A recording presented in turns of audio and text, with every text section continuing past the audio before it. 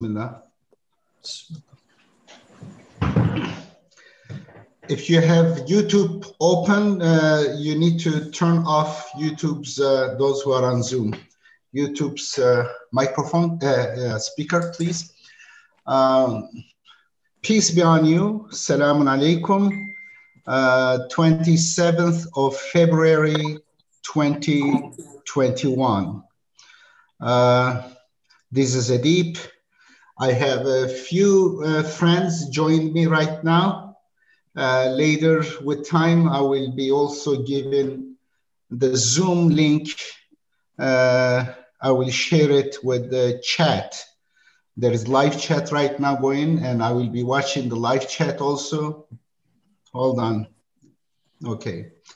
Right now we are meeting because of Saudi government's recent, okay, hold on. This is something, we have too many things going on here.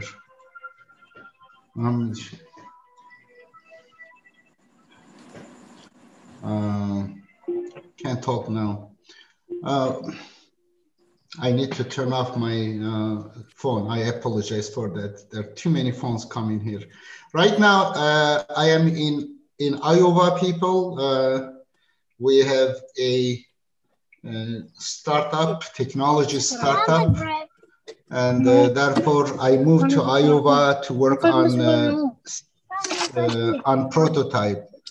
Okay, someone is making noise. I need to. It's Ilava Haber, USA. Ilava Haber. Okay. Please mute yourself, Ilava Haber. Okay, I did mute now. Gregory. Okay, that will be a major issue right now. People come in here. Let me check. Okay. Unmute themselves. I'm not going to permission unmute themselves. I declare authoritarian regime right now because I am not much capable, talented to moderate while talking. And therefore, I will do that. The easiest way to govern a country or doing something like this is to be authoritarian. Unfortunately, I chose the easiest path. Forgive me, but soon I will change this one. Let me a little bit. I have been participating in many meetings, business meetings since early morning. At 4 hours, we have been on Zoom and stuff. Therefore, mentally, I'm busy. But here is the issue, people. Let me see. Is Hassan Farhan al-Maliki. He has been tried in Saudi Arabia, and he is well known for his promotion of Quran alone, reforming in religion, turning to Islam, the system of peace, instead of Sunni or Shiite religions, which are corrupt, which are the enemies of the peacemaking or rational monotheism. And but he is not the first nor the last person who is being oppressed, who is being threatened, and who is being tried to be killed by the murderous Saudi regime. I call it Saudi Barbarian. It has got away with a lot of atrocities in the last century, and it's very oppressive, repressive, misogynistic country. Unfortunately, Saudi Arabia gets away with all these atrocities. In fact, recently killed hundreds of thousands of people in Yemen, bombed civilians.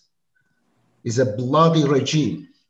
And they got away with it because it is supported by corrupt United States government. And we have to pressure the United States for not supporting these killers, these murderers. Saudi Arabia is basically a dark country. And of course, it's not alone, unfortunately. China is doing a lot of atrocities against the Turkish minority there, the Uyghur Turks. They have been in camps and in concentration camps, forced assimilation. And we know a lot of atrocities, oppression in Iran, and even India against Muslim minority, though there are several hundred millions, but still they are minority there. And in Rohingya, we know that Buddhist monks and they butchered Muslims. And in Turkey, we know Kurdish minority has been under very oppressive, racist, fascist regime. And in Iraq, we know what happened. Therefore, Saudi Arabia is not the only country with so much human rights violations. However, it gets a lot of support and it gets away with a lot of impunity. And also does this kind of oppression and commit those atrocities in the name of God, uses God. China is not using God, at least is not sanctifying this in the name of God. You know, you can hurt another person. Yes, it is a crime. But if you are hurting another person, if you are oppressing women or killing human beings, innocent humans in the name of God, it is the zenith of aggression. It is the worst crime you can commit, because you are not, you know, as someone who commits crime, yes, is criminal. Tacitly, implicitly, it is known. But if that person is also proud of his crime or her crime, that cannot be accepted at all, because there is no way to correct it. And there is no way for that person or that government with regret. Now, I want to share with you a few things before starting. Let me see what I have here. Goodness sake. Okay. I need to open the page. There is a problem with the sharing.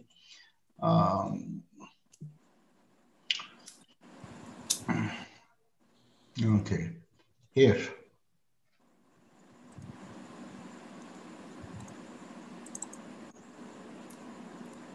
Okay, this is Amnesty International. About Saudi Arabia 2019, it is report about Saudi Arabia. The Shia minority is under a lot of oppression there. In Iran, Turkmens or atheists or those people who want to live their lives, they are under oppression. Please. Here is, I want you to browse it later. Those who watch this one, I will not go. Okay, freedom of expression, association, assembly. There's no freedom of expression. You cannot criticize the murderers, biggest thieves in the country, which they are princes and the kings in that country. They are the biggest thieves and terrorists, basically. And if you criticize them, you end up penalized. And these are human rights, even activists, they are targeted. Here are the names of some. And they keep, there is death penalty there. And also, of course, the killing of the Khashoggi was a major news of the last year. And death penalties, for example, 37 Saudis just on April 23rd were executed.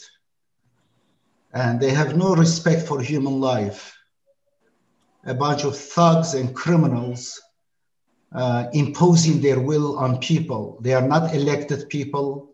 They don't follow God's laws. God says their business, their affairs is based on consultation. Their election is consultation. You cannot be saying, my father is this and that, therefore I have the right to lead you. That is tyranny. According to Quran, it is the Pharaoh's way. And therefore there are pharaohs, but unfortunately they use God's name, they use Islam, which they have nothing to do with Islam. Uh, Here it is. I want to share with you the list of World Happiness Report, the happiest countries according to some criteria about distribution of wealth, about education, about healthcare, and freedoms, and all those factors. Finland is in 2020 was considered #1 overall total. Denmark, Switzerland, Iceland, Norway, the Netherlands, Sweden, New Zealand. Look at the names. Not a single so-called Muslim or mushrik countries. Those who, yes, confess to be Sunni or Shiite country. New Zealand, Luxembourg, Austria, Canada, Australia, UK, Israel, Costa Rica, Ireland, Germany, US, Czech Republic, Belgium. These are the top 20. Though I have an objection to a few of them. Switzerland, I think the happiness in that country is also basically partially due to their criminal banking system, which they are harboring. They give a safe haven for criminals, big dictators, biggest thieves in the world. When they steal their money, they basically deposit their stolen billions of dollars in that country's banks. Therefore, Switzerland, I would like to reduce their number, their rank from the rank. And I have a footnote here. As far as for the others, they are usually fine. Of course, not perfect. Israel, yes, inside Israel, people might be happy. In the scale right now shows 14th happiest country in the world, but they also create external hells around themselves to those who are not Jewish people, Palestinian people. Therefore, if their happiness is at the cost of millions of Palestinian people, I cannot rank it as the number 14. The US also, yes, it could be happiest among the top 20, but it's also one of the countries that has bombed dozens of countries around the world and killed millions of people from Korea to Vietnam, from Philippines to Iraq to Latin America. Therefore, they should not be listed among the top happiest countries, at least this one. UK, they have some dealings, bad things going on with them. They do a little bit kind of secretly some stuff.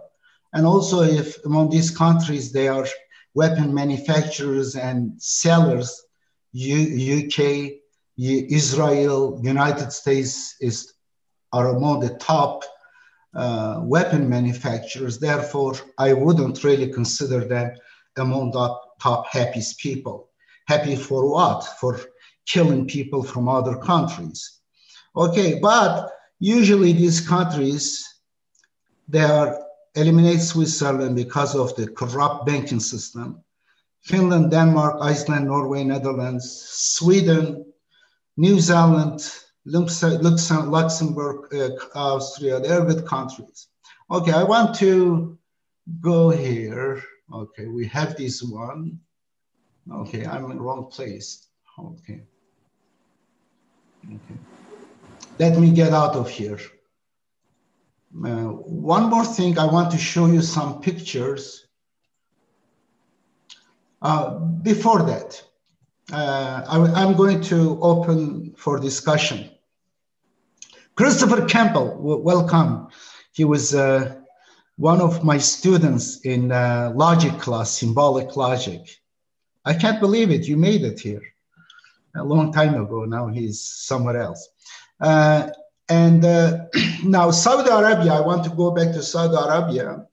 It is imperative that the Saudi kingdom will go down to the history's trash, pile of trash.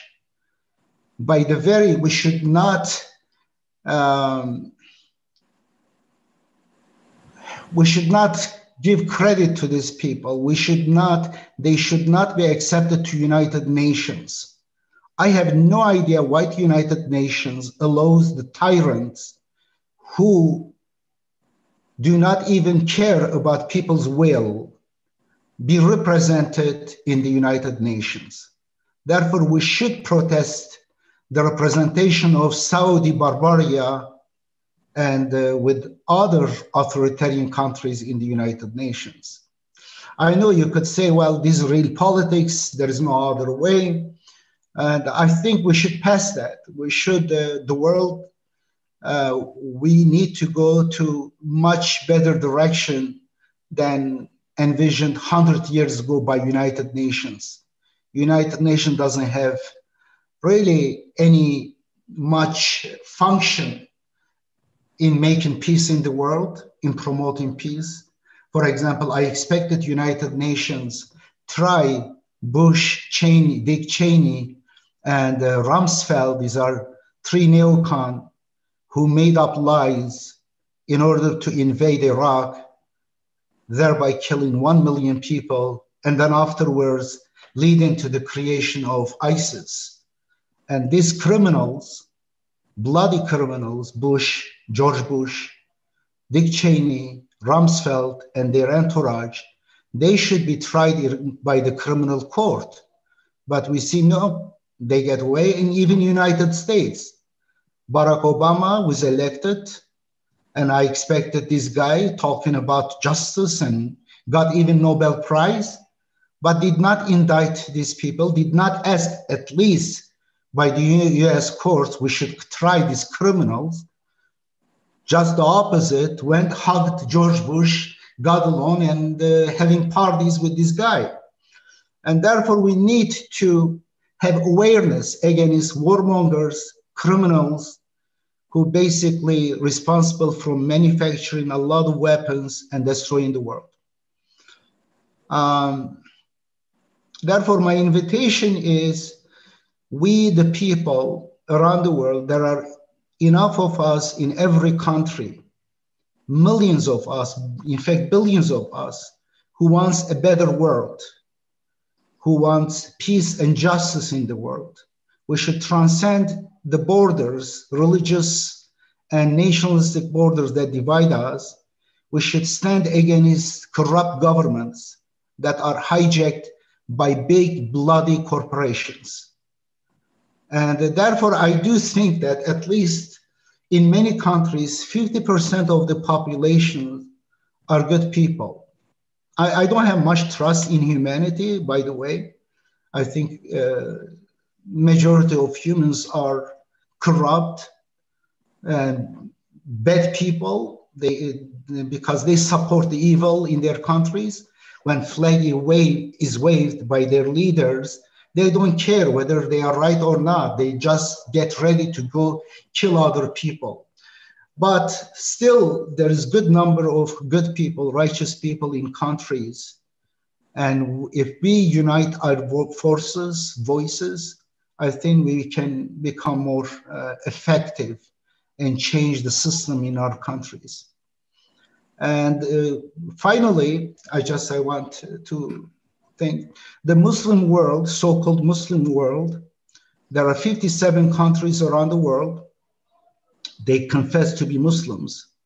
They are in the worst shape. They are worse. They are in the bottom in many ways. In terms of treating women as equals, they are worse. They are misogynistic. When they get more religious, they become more oppressive against their wives, their children, their daughters, their sisters. I have seen many people from those countries, women, reaching me out, saying they are beaten by their husbands or their brothers or fathers. These are anecdotal, but I know when their government, they get more religious, you see the first victim of that is women and children. And they are behind in science and technology. You don't see much the signs of intelligent life in these 57 countries. When you check patent issues in the world, you see hardly any activity. They're in different age they live. And in terms of education, universities, check the top 100 universities, you don't see them. When check in terms of distribution of wealth, you see they are the worst countries. Just these are all against Islam. They claim to be Islam, but they are the most kafir. Kafir means infidels or ingrate countries in the world. I listed those countries. If they are Muslim countries on earth, they will be Finland, Sweden, Denmark, those countries that I listed a few minutes ago. And they are also very oppressive. The character of people in the Middle East, Sunni or Shia, it doesn't matter, has multiple personality. When they are weak, they are slaves to the weak, to the powerful. They are flatterers and slaves. They become a herd for the powerful. And if they get a little bit power, they are pharaohs, they are oppressors, psychopaths against those who are less powerful than them, weak. Therefore, the father figure in the house or the uncle, they oppress their women, their children, but when they go out, when they work somewhere, they become slaves to their superior. And this multiple personality, unfortunately, is a sick personality, creates one of the worst demographics nation in the world. And therefore, they continuously generate dictators and psychopaths because it's multiple personality. Not multi, yeah, it is. And therefore, this needs to be changed. In the Western world, there is better psychology. First of all, freedom of expression is more cherished in the Western world because they experienced in medieval times, from witch hunt to inquisition, a lot of wars, religious wars. They took lessons. Therefore, they wanted to get rid of religion from the government. Beautiful decision. And also, they learned about racism. They have now more maybe some doubt about if a politician waves a flag, they are more cautious than the other countries. And therefore we see also less glorification of the government or state. In the backward countries, so-called 57 countries, government is glorified, is made holy. And therefore people wants to become herd, ra'aya of a leader. But in the Western world, mostly as a culture, government is considered as a service and also dangerous beast, needs to be cautiously watched. And I love the Constitution of the United States. The founders of the United States, they were mostly philosophers, not dictators, psychopaths, not religious fanatics. Therefore, when they designed the United States Constitution, they were well aware of the power of the state, the problem with the state, with the dictatorship. Therefore, they said, state is a beast, government is a beast. We need to divide this beast like a monster into 3 heads so that we needed, unfortunately, these beasts to live together. But if it is one without check and balance, they can become very powerful and take away individual rights. In order to protect individual citizens from this government, we need to divide the government into 3 pieces, a monster with 3 heads. Therefore, those heads, they will be competing with each other, check and balancing each other. It will not be the most effective government.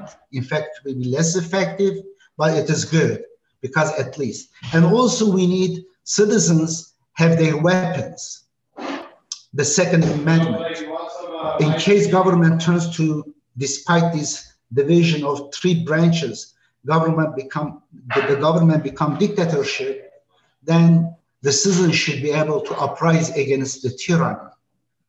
And I really admire them. They were very thoughtful, wise people, the founder of this country, though they have their own, of course, deficiency. I'm not glorifying as my great ancestors, but they were much ahead of many of their contemporaries, therefore.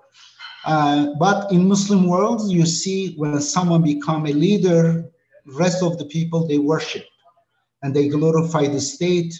Like in Turkey, I want to finish with this one. In Turkey, they glorify Fatih Sultan Mehmet. In fact, they give the name of Sultan Mehmet to big mosque in Fatih, in Istanbul, or bridge, new bridge, Sultan Mehmet Bridge. It's a glorified figure in Turkish history, but he was a killer, a baby killer. He was a psychopath, paranoid psychopath, a criminal with no merit. What is his job? What he did? He attacked a city which barely had defense, did not have even a military. Basically invaded, captured, conquered that city, killed many people, and the soldiers raped many Christians.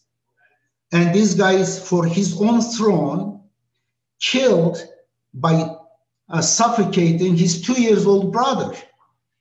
In fact, he got fatwa from religious leader, Sheikhul Islam they call. Sheikhul Islam issued a fatwa, said it is okay to kill your 2-year brother in order to save the state. The state is glorified.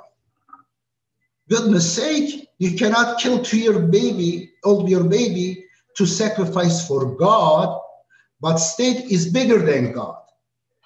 In order to save state, well, state become equivalent of the throne of the psychopath. Basically, I am the state, his throne is the state, is glorified, is greater than God.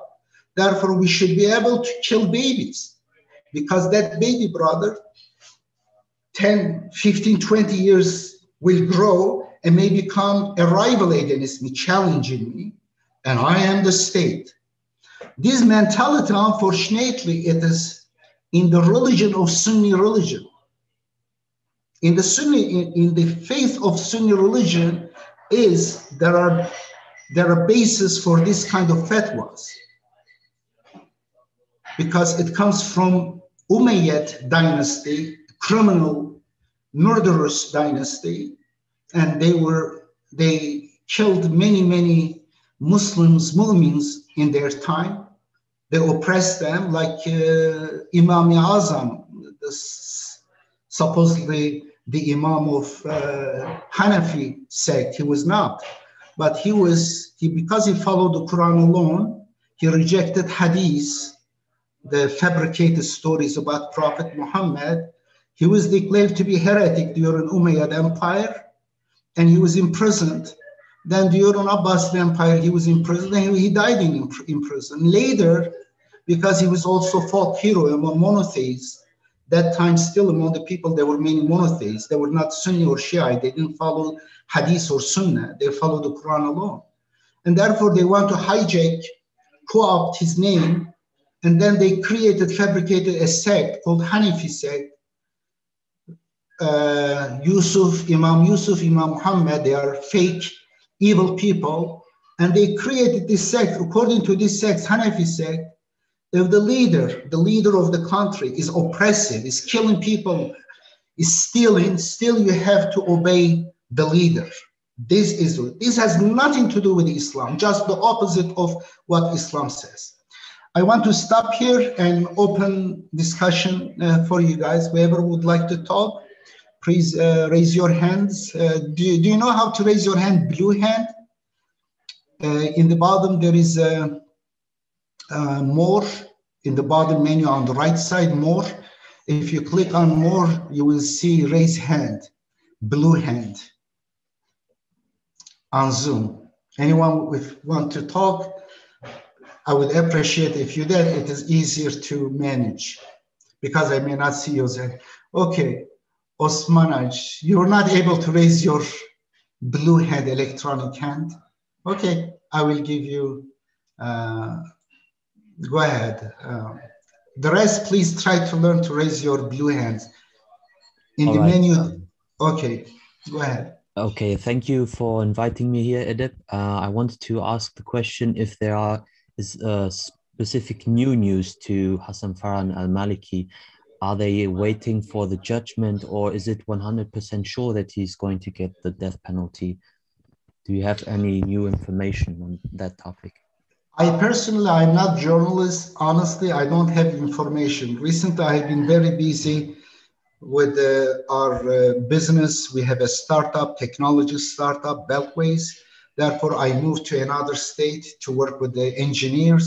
And therefore, I just heard the news recently, and I wanted to bring to the attention. In fact, I am expecting someone who will know better. But right now, he's been tried. They want to kill him. And I will try to communicate with the people around the world to have more awareness about this issue, to pressure Saudi Arabia. We may also gather signature to pull the attention of the United States government. At least Biden gives lip service to human rights. At least we need to put pressure, public pressure on them too. Yeah. But we cannot let Saudi Arabia get away by killing people. You know, Dr. Rashad Khalifa, he was killed after Saudi Arabia in 1989 organized a conference in Medina under the leadership of bin al-Baz. Yes. And let me see, I have in fact... he got a fatwa. Yeah, let me see. This is some... Okay, I need to move this one somewhere else. How can I? Okay, here.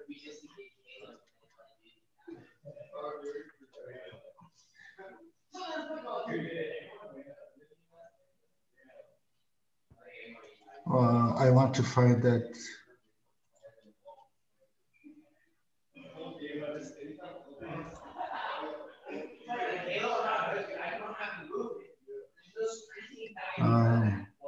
Yep, this was about this cover story of Nokta magazine. This was about fatwa from 38 countries, religious leaders. They gathered in Medina for Salman Rushdie, and then they issued a fatwa after the Salman Rushdie controversy. They said Rashad and Rushdie, both of them are apostate, means they should be killed. And this was the Fukra. Al-Fukra was supported by Al-Qaida, indirectly was related to Saudi Arabia. There are several characters. One of them, Bilal Phillips, was the student of bin Baz, and he was also a influential figure in that fatwa. Within a year, they killed Rashad Khalifa. And 19 years later, they found the killer. Yeah, the killer was found in Canada 19 years later. Yeah. Here it is, this Newsweek January 14, 2002 issue. It is about the killing of Rashad Khalifa, that the two masterminds behind 9/11, they were in Tucson. Three of them, in fact, was in Tucson. Two of them, they were directly involved with the killing of Rashad Khalifa. And here it is, here Al-Hag, he was the one, is the killer of Al-Khalifa. Here is Rashad Khalifa, his name, this is mentioned.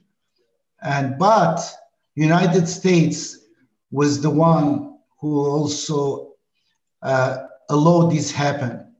I have almost 100% evidence that FBI and United States government was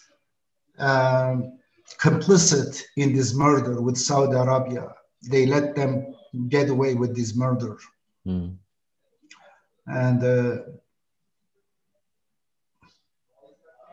okay, I want to close this one.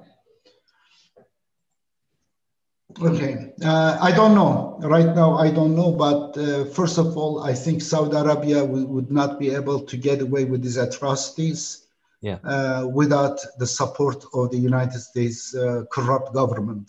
Mm. Therefore, we need to pressure in the United States, our governments. We need to expose their crimes.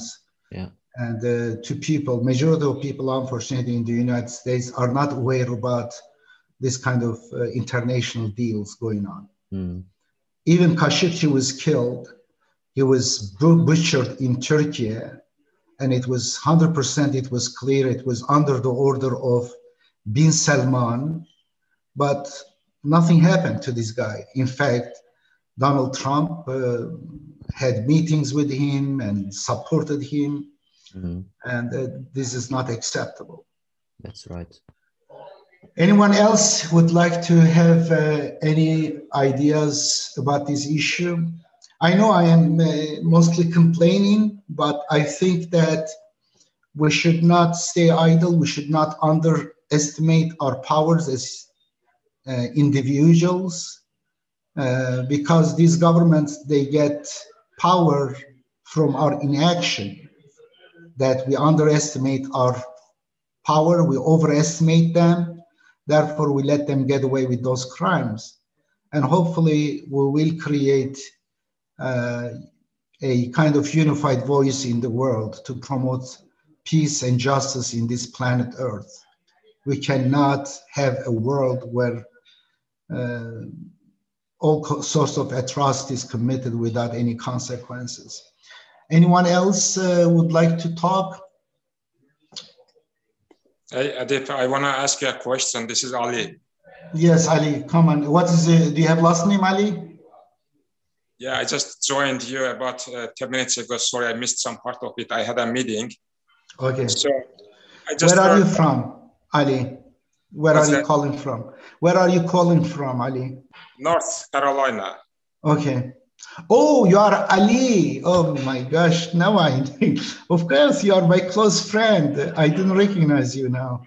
Yeah, that's fine. I'm getting older. Yeah, you're right. No, for a long time we haven't communicated via video. We talked. Go ahead, Ali. So you gave some examples from history about how we, the East, produces psychopaths. And now just mentioned Mohammed bin Salman. This is our contemporary time. So we are continuing producing psychopaths for some reason. Do you think this is the real causes are political or cultural as well? To what extent really we can influence our own culture? We can change culture. It's very hard. We can change politics, of course. We can establish new institutions, maybe to some extent liberalize ourselves and be more democratic, etc. But how can we influence our own culture, not to produce psychopaths like him or like others that I mentioned? Yeah, so I don't think centuries, right? It never stops. We just produce psychopaths. There is something wrong with that as well, maybe. What's your opinion on this? I do agree with you. I think the issue is not just political. It's not up from the top.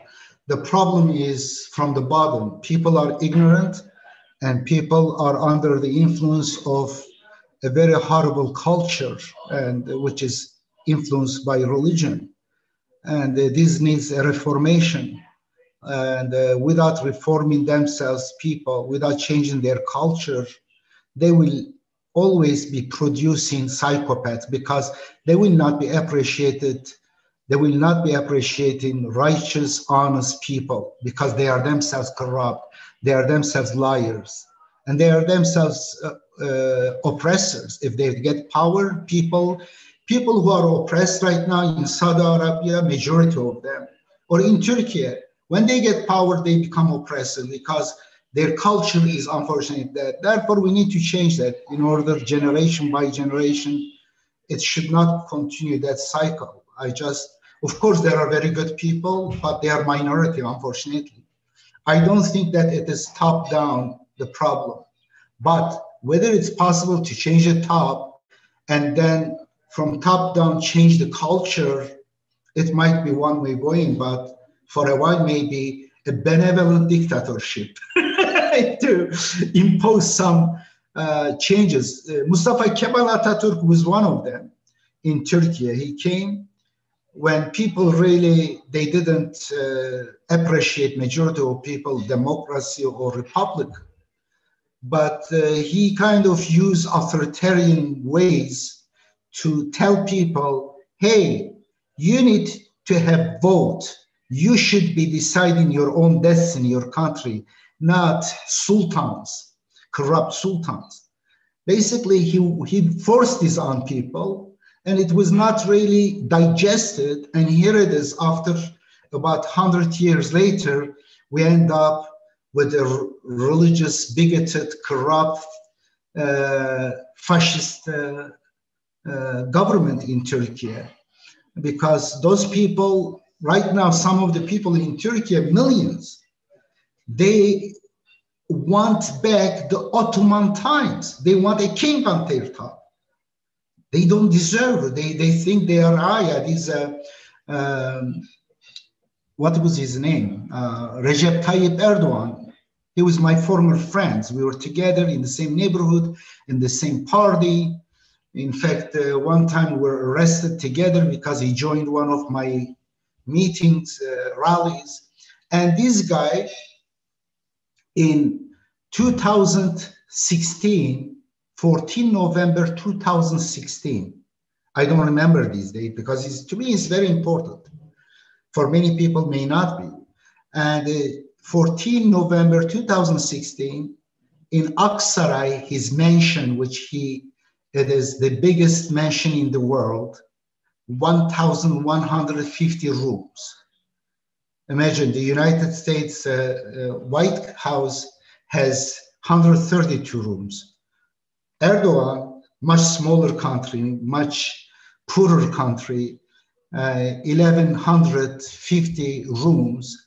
There was a conference on agriculture and animals, what's called agriculture and livestock conference. And he said this to people. There were about 1,000 people, his ministers, member of Congress, top mayors, leaders there. He said, I am a shepherd and you are my herd that I am grazing. Ben bir çobanım, siz güttüğüm rayamsınız. First, he insulted Prophet Muhammad through a fake hadith fabricated years later in order to justify this kind of relationship between leader and people. That leader is a shepherd and people are herd, means a sheep, cow, donkey, and those kind of things. And he said that all these people over there, some of them ministers, some of them member of Congress, they all applauded him. Unbelievable. He first insulted Prophet Muhammad by narrating a hadith. The hadith says, all of you are shepherds and you are responsible from your herd. Of course, he's the top shepherd. He's not the herd of anyone. He says, I am the top shepherd and you are all of me. Now, and people accepted this humiliation. The Quran says Pharaoh oppressed them and subjugated them, demeaned them, and they accepted this humiliation. They became dishonorable people. Therefore, though the Quran is critical of Pharaoh, at the same time criticizes the slaves who accepted that kind of relationship. And this is the mentality in the so-called Muslim world. From Umayyad Empire, that people says we are sheep and the king or the leader is the shepherd. That mentality needs to change.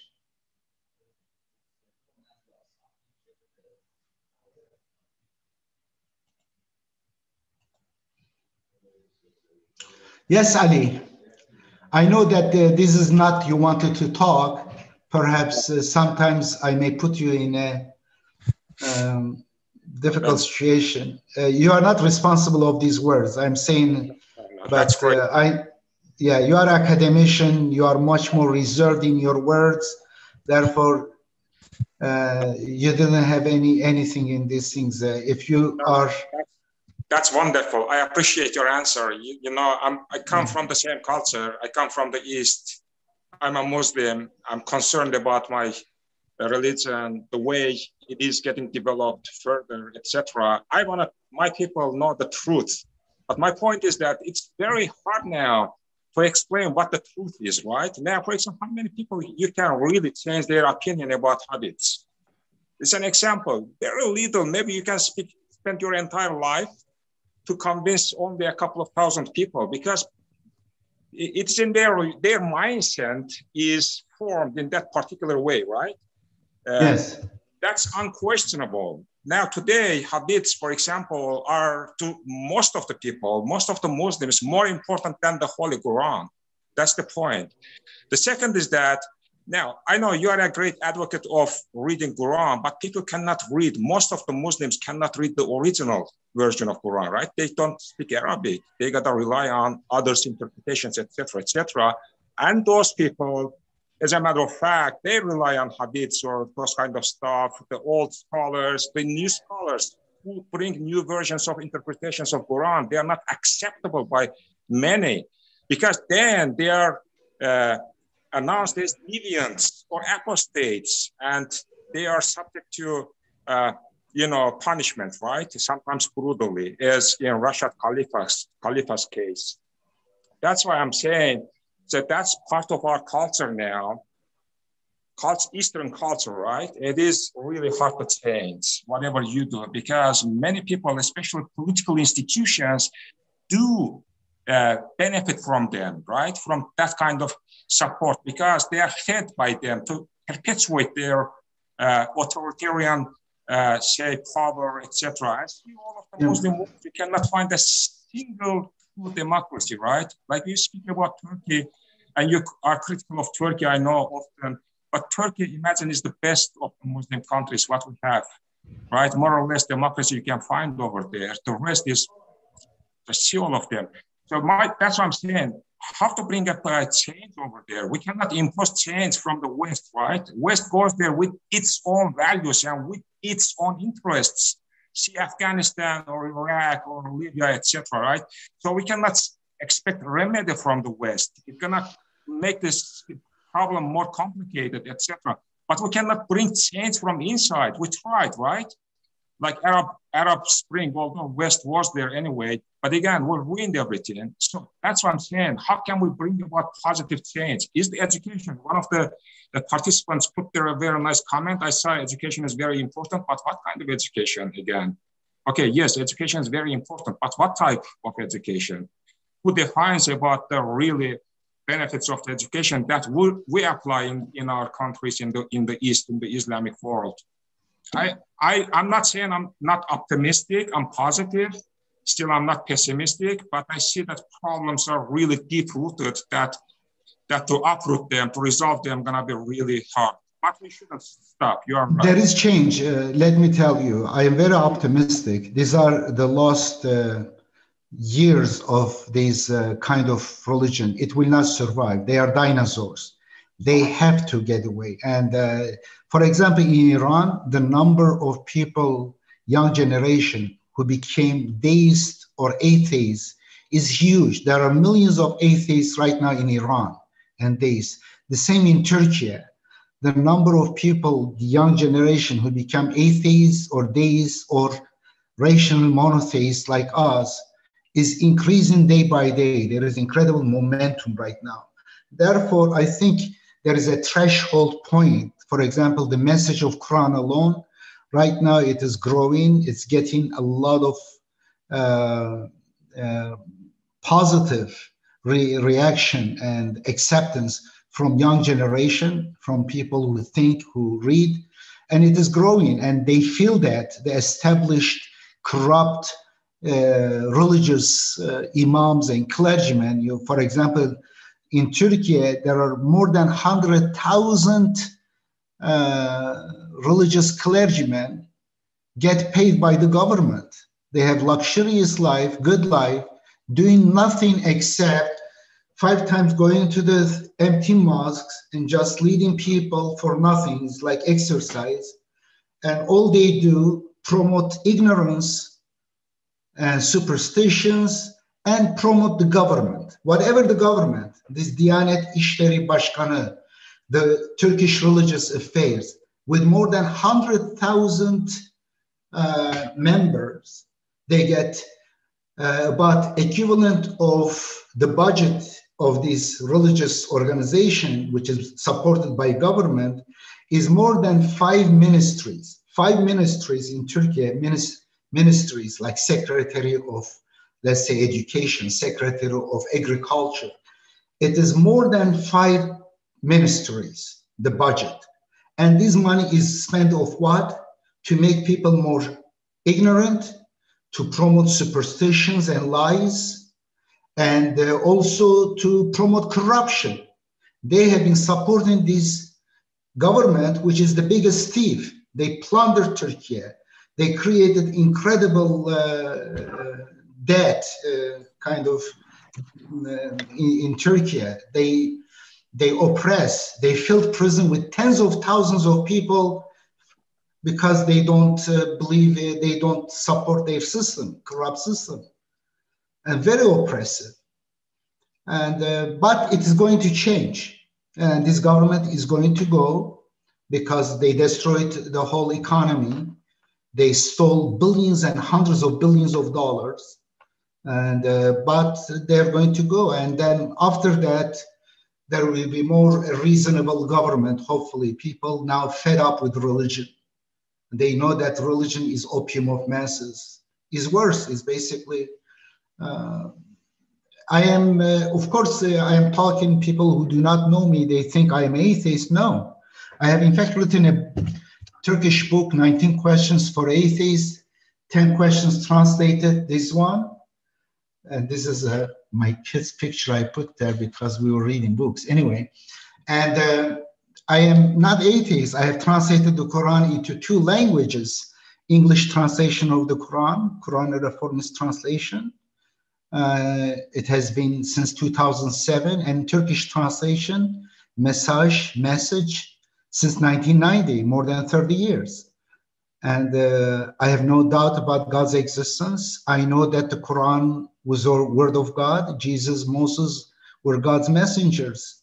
And I am able to provide my evidences for this, extraordinary evidences. But at the same time, I am against religion being in the government, absolutely. If it is not secular government, it will be a corrupt, oppressive government. Thank you very much. Stay here, please. I'm so glad to see you, Ali, here. And I would like to talk to you even after this one. We haven't talked for a long time. And Christopher, would you like to join me? Anyone else would like to talk? Please raise your hand. Okay. Well, I guess I partially had a question as far as what solution we would want to see happen. I mean, you've talked about pulling out of having the UN kind of reject some of these countries like Saudi Arabia. But I mean, and it makes sense. But the concern would be if there is supposed to be some type of active influence that we should be having. How do we do that if we're cutting ties with the leaders of these countries, aside from possibly doing some of the shadier and horribly ineffective things that or possibly too effective things that we've done in the past in the U.S., like funding, separatist groups within the government and things like that, which only leads to greater chaos. Okay. Thank you. And I don't want to have right now much talk, and I want people discuss. You are welcome to join further, make comments and objections. Yusuf, it's yours. Go ahead, Yusuf.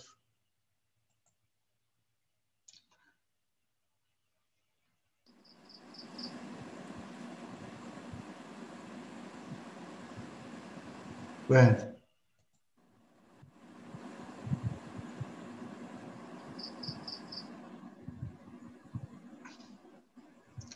Yusuf, there we go. I was muted there. On the discussion of the Middle East and the issues with the sects and the societies over there, I think a lot of it has to do with the ingrained culture that exists over there. And one of them, obviously, this is formed probably from the sectarian religions that have existed there since the Umayyad times, you know, oppressive rulers, sultans, and so on, that do all sorts of things, killing people in those days who spoke freely, taking slaves from North Africa up to Syria, up to Persia even, and oppressing the locals there and suppressing freedom of religion even in those days. You still basically see those patterns existing now, even going back to the Umayyad times. And there's a kind of Stockholm syndrome that exists in Turkey and even in the Arab countries, that people are praying for the Ottomans to come back. And were they living in the times of their ancestors, I don't think they probably would. Even in my own family, my family was even fighting the Ottomans within Jordan, and they decapitated some of our tribe leaders near the current Amman fortress because of, you know, there was forcing taxes on them and conscripting them into the army and oppressing them. You know, they like to live free. Everybody likes to live free, as all people around the world do, not even just Muslims. We're all human beings at the end of the day. But on the point of the societies and the kind of, I'd say, fetish almost they have for dictators, be it Saddam Hussein, be it MBS now in Saudi Arabia, or the others throughout the world, I think, throughout the Middle East, I think the biggest issue is that starting off with their family unit and how families work over there. So the heads of the family, usually the father, or in a larger sense, the heads of the family, like a sheikh, head of the tribe, you're not allowed to question them. It's very authoritarian, and their word is the law. And it's been like that even since the pagan Arab times, even going back to the time of the Prophet and prior to that. And I think this thing that's ingrained within the family units and within the culture is probably one of the biggest things upwards with the sectarianism, that they feed off each other. Like it's if you can't even raise your voice to say your opinion in your own family because my father's word is law, like you have here in Europe, you can question your parents, you can say, oh, this, I don't agree with this, maybe this is racist, maybe this is against human rights. Over there you can't say it because it's whatever the head of the family, whatever he said, that's the law. And if you don't agree with that, you get curtailed, and you'll have problems, and you'll be silenced, and it's like you're having an enemy within the family unit against it. And they say everything starts at home. Everything starts at home. So if you're working upwards, from home to the schools, to the teachers, to the people who work in the ministries, and then to the government, it all starts at home, really, is my take on it. I think things are improving. I am hopeful, although as bleak as it looks out there, it is quite bad. But from what I've seen with globalization and with social media, the world's a smaller place now, and people are finding new ideas all the time. YouTube's a fantastic resource, even where this is streaming today, as are many things. Books are widely available. We're not really in the times of the Umayyads when, you didn't even have newspapers back then, and you couldn't really know what else is going on in the world, or different provinces, different ideas. It was very centrally controlled. The thing is now, with social media, with YouTube, with books and things, they're more readily available. It's much easier to see the alternate opinion. Although you may be living under an oppressive regime, at least there's that conversation taking place, and seeds here, seeds there. It's like a a boulder rolling down a hill, really, or a snowball. It gets bigger and bigger as it goes. It's my take on that. Yes, Yusuf, you said your ancestors were Jordanian. I thought that your mother's side is British. Yeah, on my mother's side, she's British, but on my father's side, you could say half my ancestors were in Jordan, the other half, they were in India as a kind of colonialist, something like that. The mother's side. Yeah, like on my father's side, actually, they were in conflict with the Ottomans, and they joined the Arab revolt that the British brought to the region. But the British later redacted on the promises to have a state running on that. And then that, obviously the Sykes-Picot agreement after that, which created a lot of the issues they have in that region today with the borders and things like that. But one of our relatives is known as Saleh al-Hadid. He was fighting with the Ottomans in Amman, and they lured him to a meeting. They say, we want to discuss with you some things, like, and in those days there was kind of a chivalry, like when people said come to a meeting, you didn't like come with weapons drawn. It was supposed to be you discuss it, and then after that, if you had the battle, you'd have a battle. But in that moment they beheaded him, and then our family joined the Arab revolt, basically. And that's look at this hypocrisy of racists. The Turkish racists, they accuse of Arabs of revolting against Ottoman Empire. They were betrayers, treasoners. They backstab us. I've heard that. But their fight against the oppressor, the invaders, it is okay. It is the war of independence. It is glorified war. Yeah. It is great holy war. But Arabs, they must accept their oppression and their kingdom. Their colonialism is so incredible. That's Arabs true. That's a very good point. If Arabs had invaded their country and became their sultans, against Arabs, revolting against Arabs, according to them, is a great thing. It is holy. But the opposite, they cannot think. Basically, human, we should be thinking whatever I think for myself, or should I be thinking for you? What is good for me should be good for you too. Exactly. But there is incredible selfish, subjective, very biased expectations. This is an evil culture. It means racism in this sense. And funnily enough, in the Middle East now, there's a Stockholm syndrome with it. With the whole Ertugrul series and the Ottoman glorification things that exists. And I feel there's a certain element that is promoted from over there to promote this kind of Ottoman stuff and things like that as the glory days when we was great. I mean, I wouldn't really see them as glory days. I mean, even the train line, which today that's one of the, if you discuss with Ottoman people who are in favor of them, they'll say, oh, well, they built the train line towards Mecca to let pilgrims and come. First and foremost, this was a military installation, so they could supply all areas of the empire with soldiers and weapons and keep all the provinces under control. If there's a revolt in the Hijaz, they go and crush it quickly because they have easy access. Secondly, it was for pilgrims, but it was multi-use, but it was mainly a military installation. It's like if the British came and installed the same thing and says, oh yeah, we want you to get to Mecca easily, but they're moving soldiers and ammunition shells on the same train line as the pilgrims, you'd question, what is this train really for? And, I guess just a tool to keep things in control, really. Okay.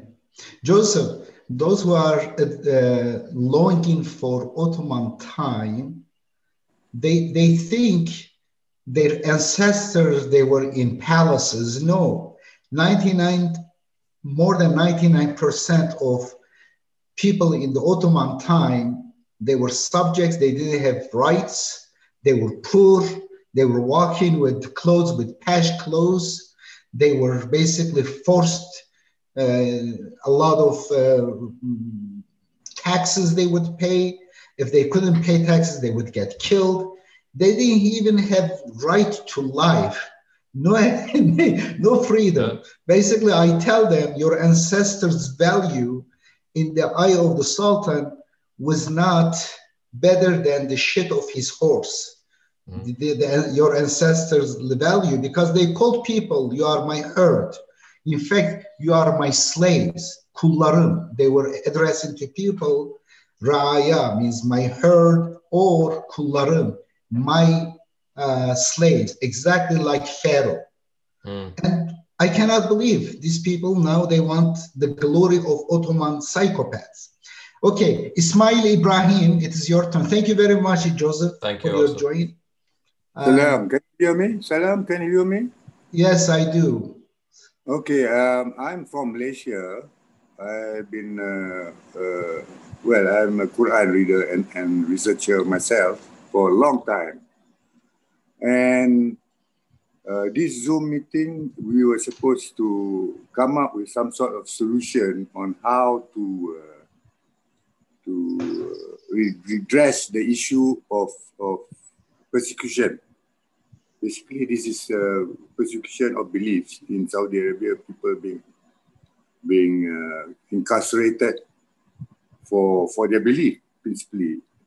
So, this is my observation. Reading the Quran, people like us, is part of 6116, which mentions that we will be in the minority. Now, so over the years, in Malaysia, we are also suffering same problem like in the Middle East, in America, everywhere. The government is the one of the most corrupt government, and they use race and religion as a tool to maintain their power.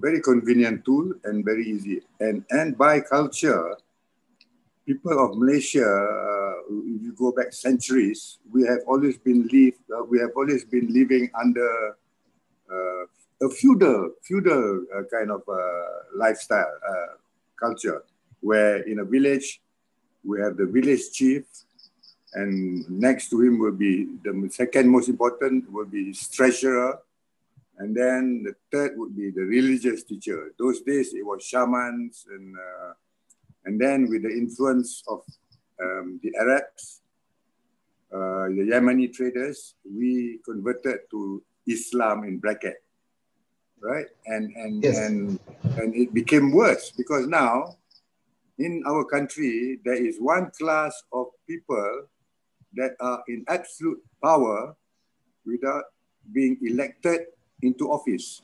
These are the muftis of each state. Muftis is the leader of the religion, which is in Malaysia, officially it is Sunnism, Ahli Sunnah wal Jama'ah, right? And you said it very well. Yeah.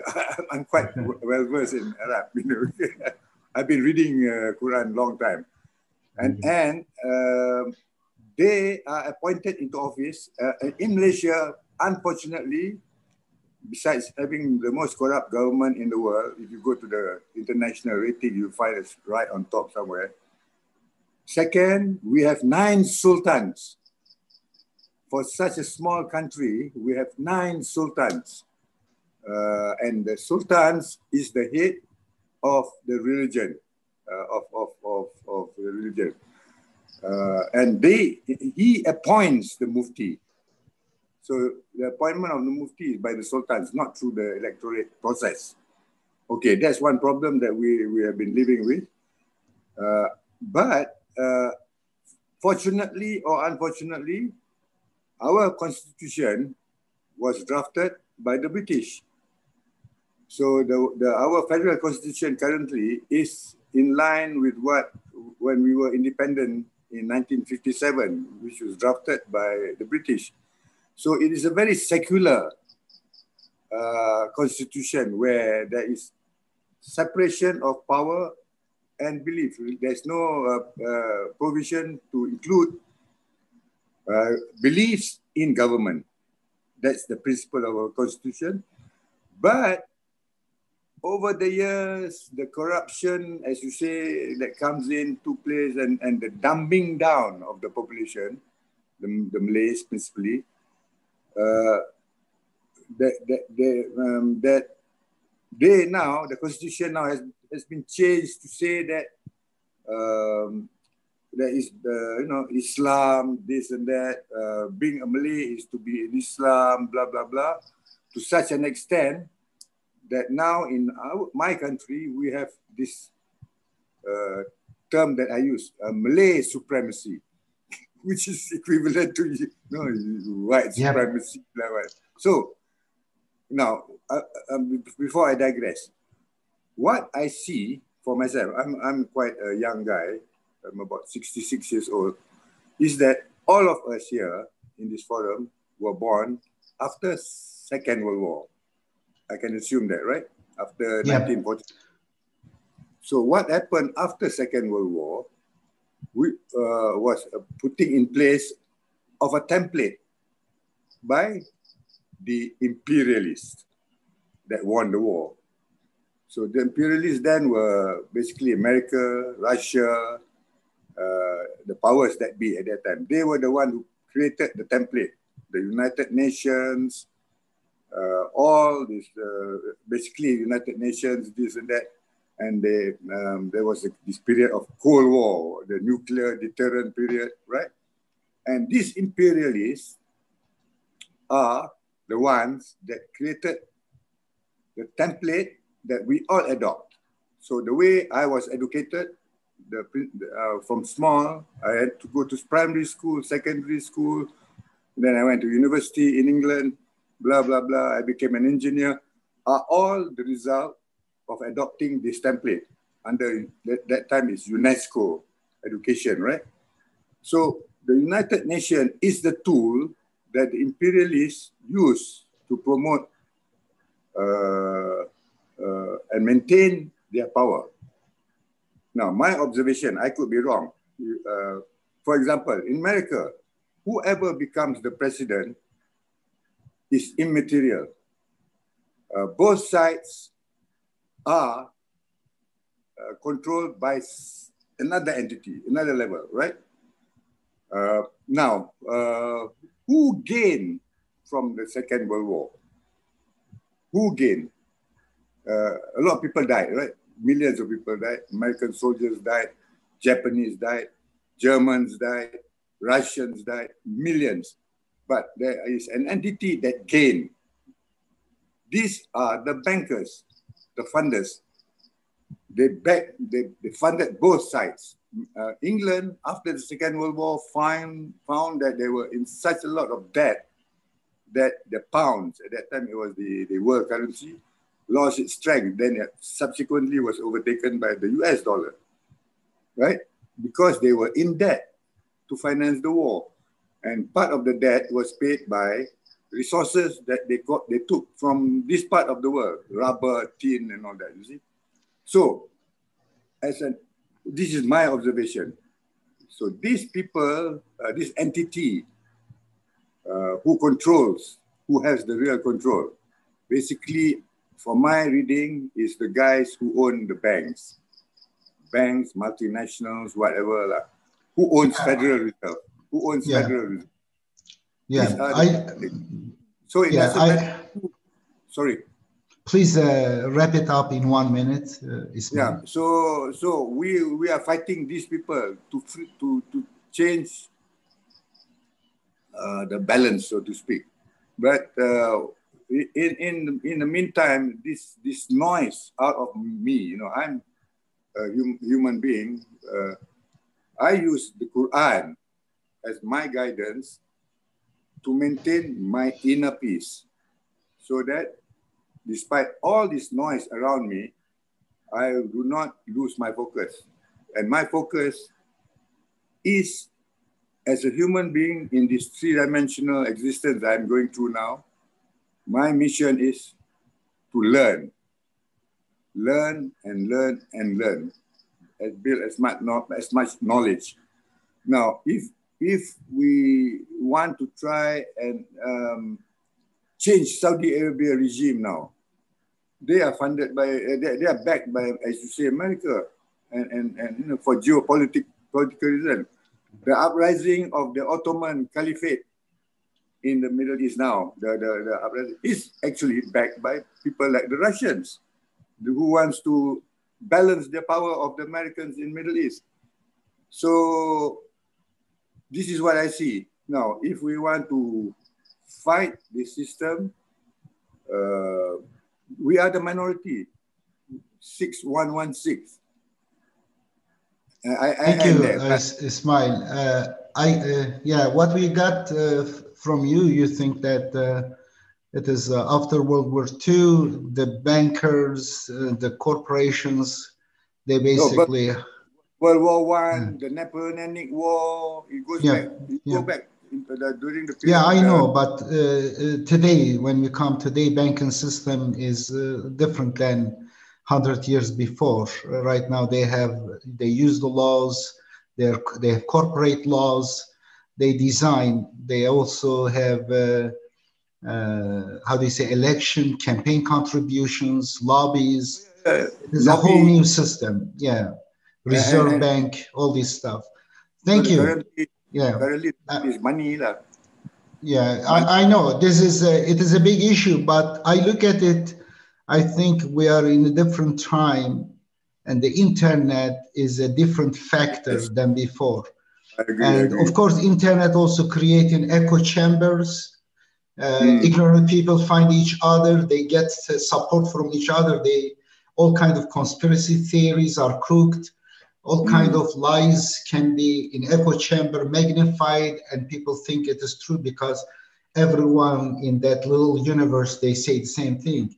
There is that kind of side effect, but at the same time, it opens the possibility for people to reach information. And of course, those who also own money, they want to manipulate this media. And of course, we know that Facebook or Google is utilized by the government. I don't need to read news or secret information to know that Facebook and Google primarily, they serve the government. They work in cahoots to provide information, sell government private information, people's relationship activities. But at the same time, we can utilize it to be a powerful, positive force, and will be. I do believe so. The current COVID thing.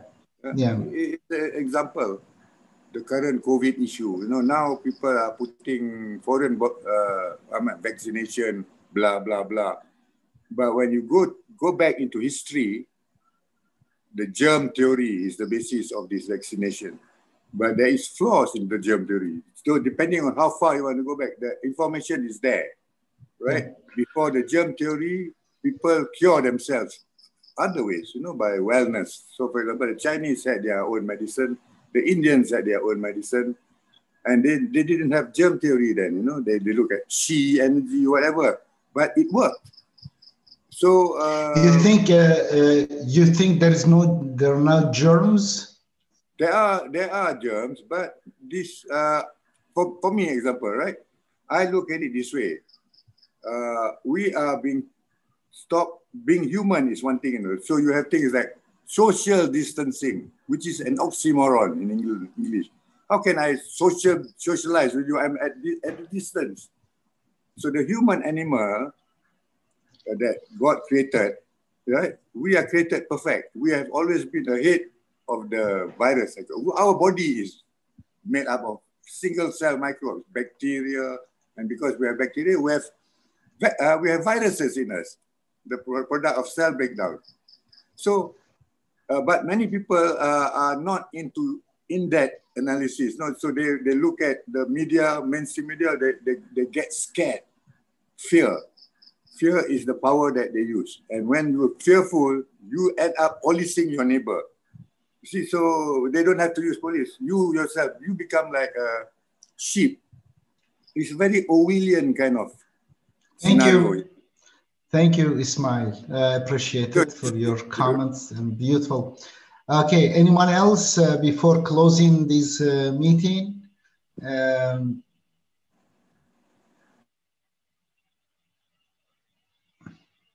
Okay, Amin, go ahead.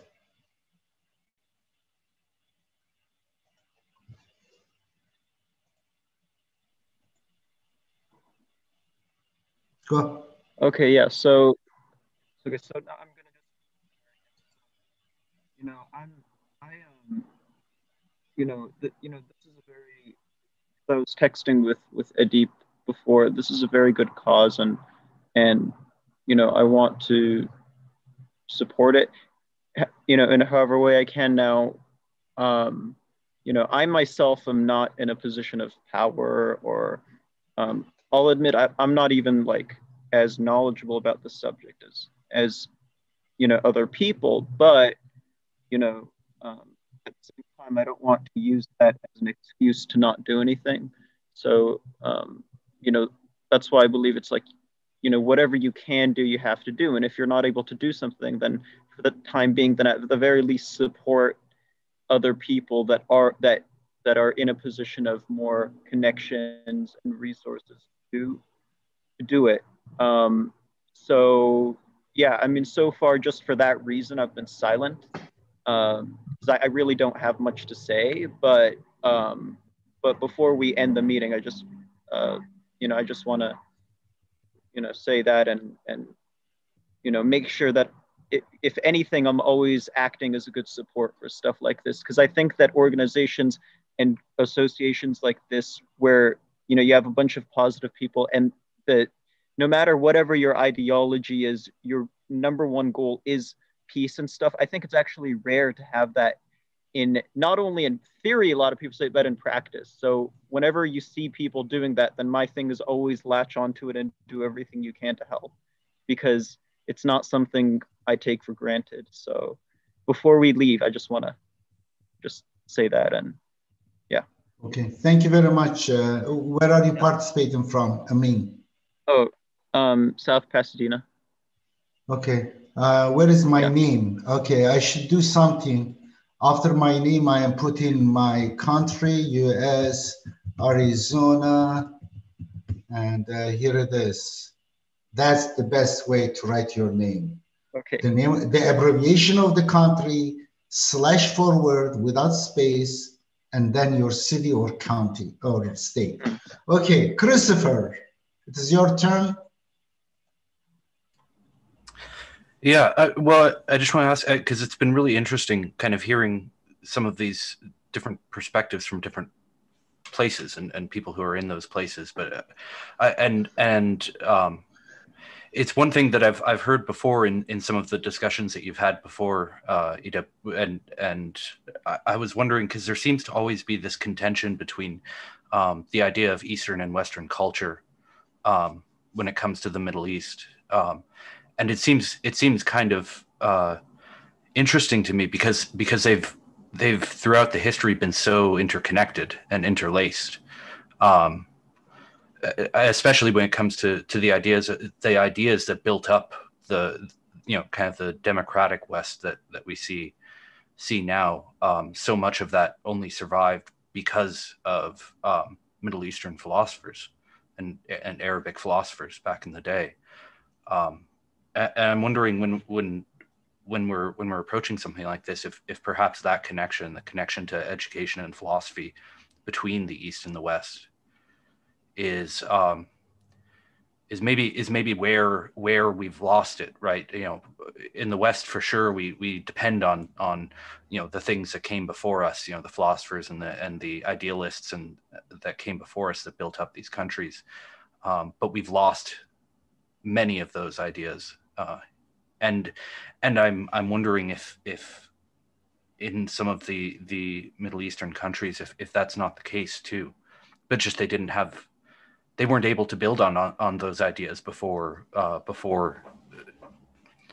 things went south, and I'm just wondering if that's where the connection is. Yeah, possibly. the same. In the Middle East, there were some very good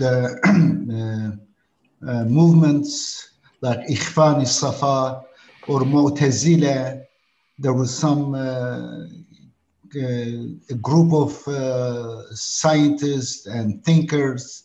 They were much progressive. They were progressive, but the corrupt kings, they found that they saw them as threat to their corruption, to their oppression. like Socrates, were found to be danger for the state. Therefore, he was tried and killed. And the same with them. And there were very great minds in medieval times, even after that. But we need to change honestly, the whole thing is about religion. Religion became part of the culture. The Sunni religion is so kind of immersed in the culture of the people. Even atheists in Turkey, they are kind of very against religion, but they got as a culture some of the major evil traits and characteristics. For example, they are also atheists in Turkey, not all, of course, but many of them are oppressors themselves, authoritarian. And they are also against freedom of expression. For example, they also support the laws that criminalize so-called insulting, let's say, the president, insulting this great hero. They have their own sacred cows. And in order to protect sacred cows from criticism, they say, no, insulting that person should be criminalized. These people should be put in prison.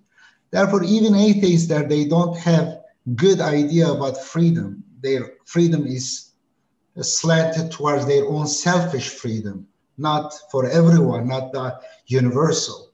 Therefore, they are influenced by that culture. And you see some atheists in Turkey, they are as misogynist, as chauvinist as the religious one. Therefore, the religion is so much for centuries influenced the culture of even those people who are not religious. This needs to be changed. In order to change, I think people like Hassan al-Malik, people like Rashad Khalifa should have freedom. We should support them. And I am one of them too. Thank God I have survived so many death threats and fatwas. And here it is. I want to, before closing, share with you, where is it? Okay. Somehow when I go to screen share, it doesn't bring the page. I want here.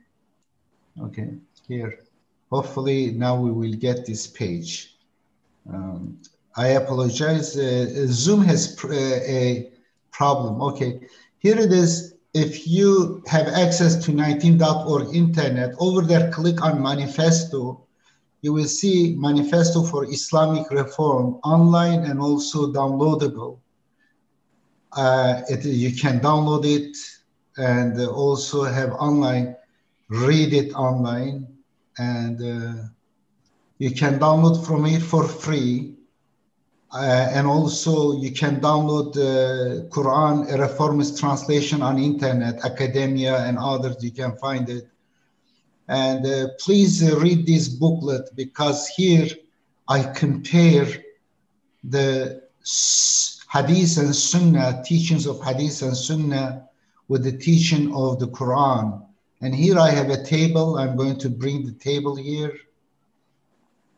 I'm going a little bit slow. Anyone who wants to read it may not have access to 19.org, because my website, 19.org, is banned partially in Turkey. And also I learned Catholic Church, the Pope has banned my website to Catholic institution. I learned it by accident. One of my students transferred to University of San Diego, which is a private university run by Catholics.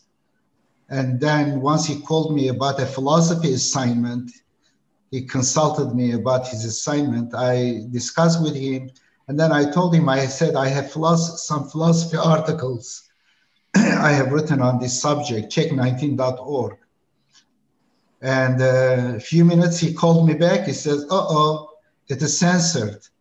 It is blocked by university, which is a Catholic university in the United States. Unbelievable. But therefore, you can go through here. This is a table. I compare the teaching of the Quran on the, okay, you'll be filled with Muslim. This is Hadith, and how it contradicts with the Quran on the right column. And I also provide reasons why this rule entered the sectarian teaching, the source of it or the motivation behind it. Anyway, this is a long thing. I don't want to keep longer here. And also I want to show you, do you see it here? Let me see whether you see it. Do you see what you see? Do you see Amazon.com? Yeah. Okay, here I put my name. This is Quran Reformist Translation, but you can have it PDF for free, Islamic Reform Free 19.org. If you type in Google PDF free, you will find them. But if you want a book that's here, it is really, this is how many pages. This is about close to 500, 600 pages, pretty low. And this one is reduced to $2. And I'm going to buy my own book, Running Like Zebras. And these are, and this is a good book. And this is Turkish Quran translation. This is the latest one. Anyway, I don't make money. I don't get royalty from my books on religion. This is my principle. And these are some Turkish books. This is my life story in Turkish. I'm going to translate it. It's translated to English, but needs to be edited and published. These are some of the Turkish books. This is the 19 questions for atheists. 10 questions were translated into the English. And also from Malaysia, we had Qasim Ahmed, his book, Hadith, this one, Qasim Ahmed, Islamic Renaissance, A New Era Has Started. This is also a beautiful book. Let me see, Rashad Khalifa. His book, Quran, Hadith, and Islam is a very important book. This is his translation. My translation is improvement of that translation in many ways. But Quran, Hadith, and Islam, where is it? I don't see it here somehow. That's interesting. That's a very important book, but you can find it as a PDF. What else I want to, let's say, Abdul Rab. Abdul Rab, he is a Harvard graduate, Dr. Abdul Rab, Exploring Islam in New Light is a good book. And also maybe,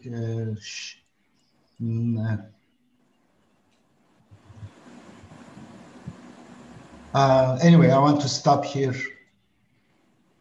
Okay. Anyone else who would like to say the last words before closing? By the way, Christopher, where are you now? Which state are you in? Oh, sorry. Yeah, I'm in Arizona as well. Are you serious? You came back to Arizona? Yeah. Okay. I am right now in Iowa. I moved to Iowa temporarily. I will be working here on our project, and it is snow here. Let me show you outside to know that. Do you see the snow? Outside. Anyway. Okay. Oh, we have Yusuf and Amin. Yusuf, first you. Go ahead. Thank you. Yeah.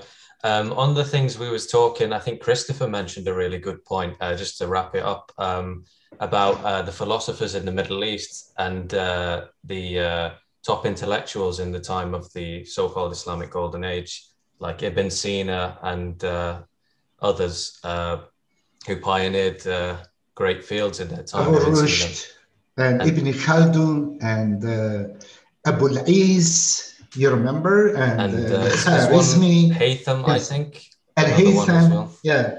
And I think one of the biggest issues we're seeing now, the fallout from then until now, and the comparison with Europe, is Europe went through the Dark Ages and then they had their Renaissance, where it looks like we had the Renaissance and went to the Dark Ages, and we're still in the Dark Ages now in the Middle East. And I think in my kind of prediction or analysis of it, I think that our renaissance for the Middle East will come, but it'll come as a result of external influences like social media, rise in education, globalization. You know, the world come in a smaller place and ideas exchanging, like a virtual renaissance, if you will, rather than an internal one, as we saw in Europe back in the Dark Ages.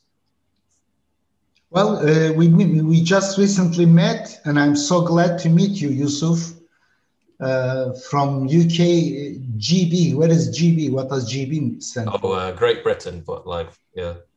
Goodness sake, UK is enough, United Kingdom or Great Britain. And what is the city? Manchester. Manchester, okay, you're from Manchester. I should probably put that okay. in. Let's pop that in there. Nice to meet you also, Edip. It's an honor. You're welcome. I'm glad to meet you. And who else would like to? Amin, did you have something to add? Oh, yeah. Just before we go, so I shared in the chat. I think I shared one of them 2 times. I don't know if any of you have read it. So I shared a link on Amazon. You can buy. For me, I've read a lot of biographies on the Prophet Muhammad. That is the only one I can take seriously. It is the only accurate one I have ever read. By whom? It's by Juan Cole. He wrote it 2 years ago. Juan Cole. Have you read it? I know, yeah, Juan Cole. No, I haven't read it, but I like Leslie. You have to read it. I listen. Leslie, have you read Leslie's? Yeah, I don't like it. First Muslim, Leslie Hazelton. Yeah, I don't like it. Why? No, I've read that one. I don't. Why? You know, she has some good points, but still there are a lot of mistakes she makes. Juan Cole is the one that all of these controversial issues, he presents them very well. I mean, I can't explain it. A lot of the points you talked about, he also has similar things. And his website is also, I also gave a link to his website, but it is the one biography of Muhammad that, as far as I know, has 0 mistakes. I mean, like maybe there's this whole thing of whether you could say whether he was literate or not. You can make small issues. It is for me, I mean, as far as I know, I've not found a single mistake in it. Is this book, spot on. It is beautiful. Muhammad, Prophet of Peace, amid the clash of empires? You have to read it. Yeah, it's really rare to find an accurate biography. Well, Cole has read my book, Quran, a Reformist Translation, and also Manifesto for Islamic Reform. Really? Yeah, of course. You know him? Yeah, we know each other. Yeah. We met each other in a conference too. Okay. But I see politically he's a little bit kind of not very courageous. He wants to keep maybe the company of some sources. Therefore, I'm not really much happy with him, but I haven't read his book. But he's more open-minded compared to all other clergymen. Yeah. Therefore, I'm glad that you like it, and I will check it, God willing. Yeah. One call. Okay, thank you very much, people. It is beautiful, and hopefully we'll see each other times. Maybe we will do frequently, not frequently, periodically, every week or twice a month, bi-weekly. And would you like to join us all the time? And I will share with you. Okay, that would be fantastic. Yeah, we will just talk about more general about the issues. We interpret what's going on, or a topic that you want to talk, let me know ahead of the time. We can discuss those issues. I think we should have this forum open for diverse people. Nice meeting you, gentlemen. Thank Ali, you. Nice meeting you also. Last, you have anything to say before leaving as the last word? Ali Askerov.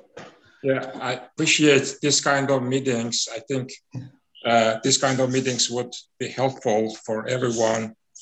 And this is a kind of virtual socialization, on the other hand, which is also good. I'm looking forward to joining you again, Edip. Okay, God bless you. Thank you very much, people. Peace.